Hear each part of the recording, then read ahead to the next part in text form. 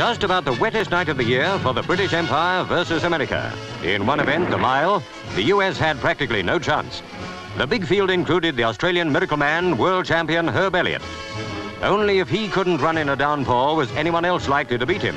As it turned out, Herb wasn't in the least put off by conditions and was happy to lie second till he judged the moment ripe.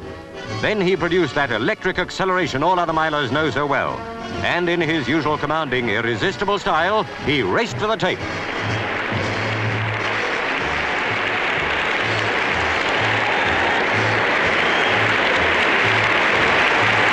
Under 4 minutes?